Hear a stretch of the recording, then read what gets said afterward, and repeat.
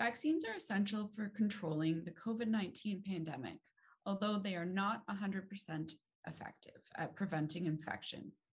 A breakthrough infection is when a fully vaccinated person becomes infected with the SARS-CoV-2 virus.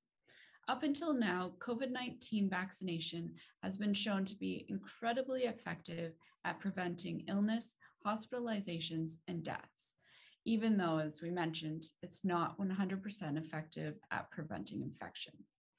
We know from previous waves and other variants that people who are vaccinated have about a 90% reduced risk of being hospitalized from COVID-19. So why are COVID-19 vaccines not 100% effective? Well, there's two main reasons. The first reason is that certain people, certain vulnerable people, such as those who are HIV positive, older individuals, or people with cancer, may not respond as effectively to a vaccination as those who are younger, healthy adults.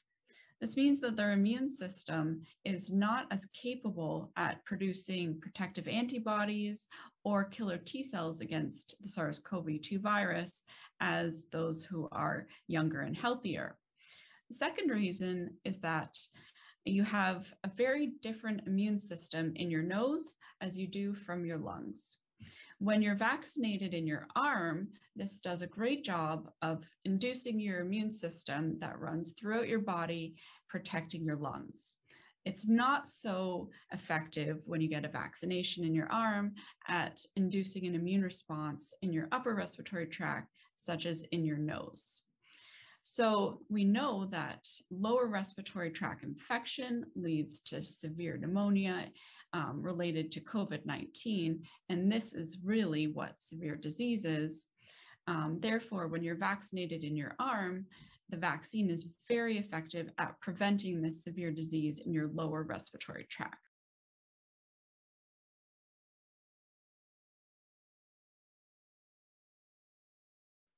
So I've also heard a lot of chatter about Omicron being less severe than previous variants of SARS-CoV-2.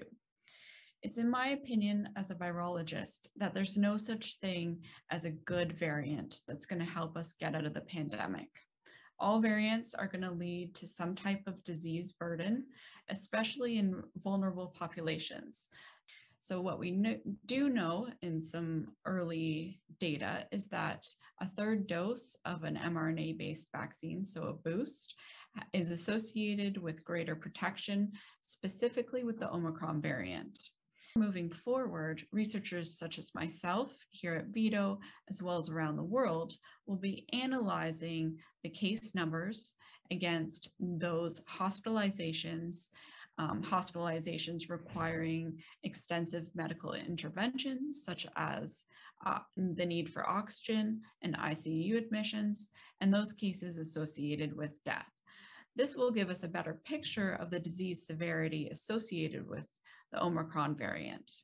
Additionally, we'll also be analyzing cases and hospitalizations against those people who haven't been vaccinated, and those have been vaccinated with 1 or 2 doses, and those that have received a third dose or a boost.